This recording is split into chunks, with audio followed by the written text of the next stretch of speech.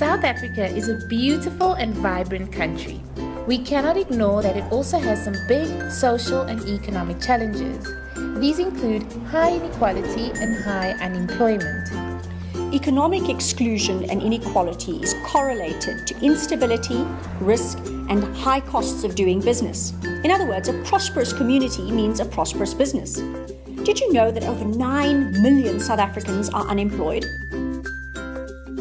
And that 5.7 million of these are young people. So what is Unilever doing around this problem of economic inclusion, which is one of SA's biggest challenges? Meet the Unilever coach. Through the Unilever Township Project, we'll be training cohorts of coaches on basic business skills and coaching methodologies.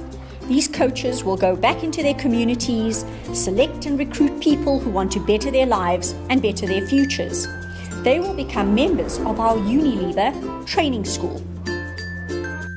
In this digital and community-based ecosystem which we are building, our coaches spend time nurturing recruits who want to better their lives, open new opportunities, and run their businesses better. They spend time doing one-on-one training in their businesses or in their community, where they coach on self-improvement, entrepreneurial skills, and basic business skills, off a digital platform and on a mobile phone. In this way, the learning is just a click away. Learners can pull their phones out of their pockets and learn wherever they are and whenever they have the time, in small bite-sized modules which we know works best for learning and retaining. So our learners can carry on with life and better their lives at the same time. Once a week, our Unilever coaches will set up peer learning sessions right there in the community spaces, meeting the whole team for a peer learning session. Creating community-level cooperation and collaboration. This is a very important session where our learners get together, share their success stories, share their challenges, and most importantly, learn from each other, like you would do in a Stokvel.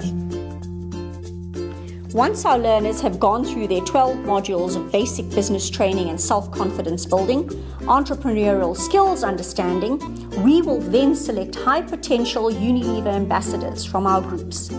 High potentials will be directed into a range of activities. Some may opt for further training, things like programming and coding schools. Others will want to start their own entrepreneurial opportunities, be fed into incubators which exist in market.